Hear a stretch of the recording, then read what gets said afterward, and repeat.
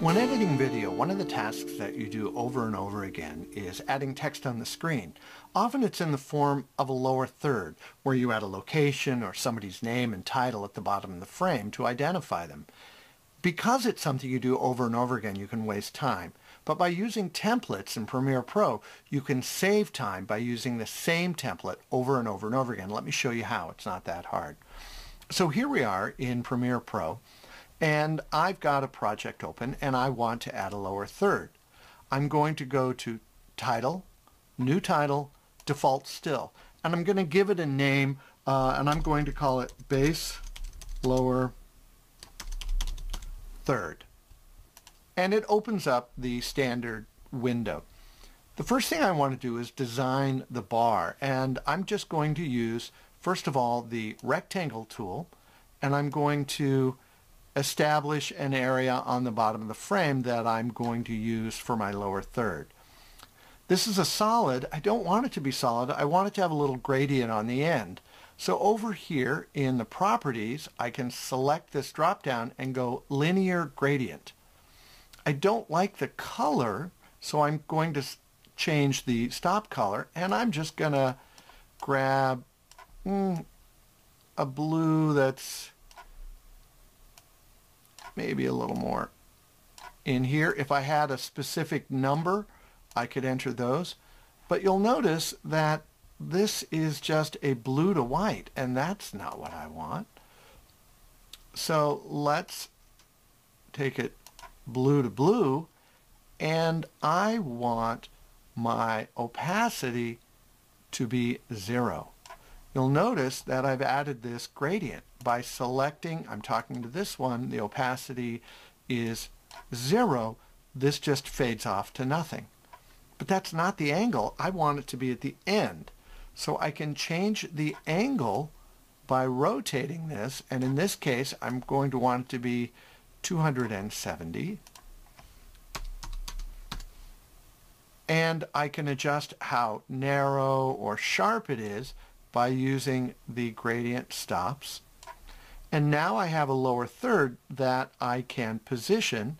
And if I need to extend it for some reason because somebody's got a title or that's extra long, if I need to shorten it, I can just grab the bounding box here at the end, this little box here, and I can stretch it longer or shorter even after I've created my template.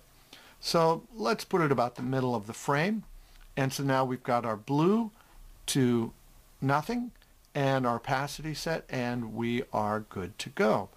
I can also, if I want to, adjust the opacity of the other color so that it has some transparency to it.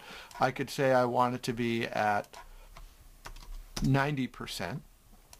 Helps it to look maybe a little more dressed. But I want a logo as part of this. I want a company logo. So I'm going to go to the selection tool and I'm going to touch anywhere in the video screen here. And then I'm going to right click on it and go to Graphic, Insert Graphic, and now I can insert a ping. If I have a graphic where I want a video to shine through it, I can add a JPEG. In this case, I have a ping file with a bug that's been sized. I can select it, press open, and it appears. And I can position this wherever I want it. So let's just put it here on the end. And now I've got a basic bar logo. I may make it higher or lower. Once I start putting text in, I may fine-tune it a little bit, but this is a good starting point. Next is text.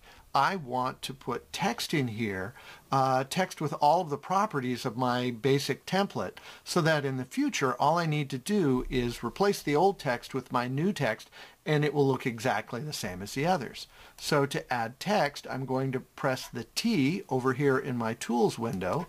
I'm going to open the type tool and I'm going to draw a box. Well, when I go to create my text, it's going to use the properties of the last thing I created, which was my gradient lower third. So if I type Bob Smith, you'll see that it has this gradient that is somewhat similar to this, and that's not what I want. I can select the box and change the properties, which is probably the fastest way, and I'm going to go from linear gradient back to solid, and I'm going to change the color to white because that's the color I want. And lastly, I want to change the font. Instead of Adobe Arabic, I would like to move it over to Arial. And here we have Arial. And rather than narrow, let's go bold and adjust my text. Now currently that text is pretty big, so I can adjust the size here in the window by clicking on it and moving left and right, or I can click on it and type in a number. So in this case, let's say 75% is where I want to be. Again, I can adjust it. You'll see this region, this line here at the bottom, indicates the bottom of that text window. And so I'm going to size my window just a little so that I can have it where I want it to be. Now here we have a name. Now I'd like to add a title. And I'm going to draw another text window. I could do it over the gradient, but I do it here because it's easier for me to manipulate. And Bob Smith is the big cheese and CEO. Select it and I can now move it into position. But I'd like the properties of this one to be different than the Arial bold. Let's say I want to use Arial regular. And I want to use small caps. I'm going to select here. And I can change the size of the small caps by clicking on it. I can go 85. And again, I can change the size to get it closer to what I'm after.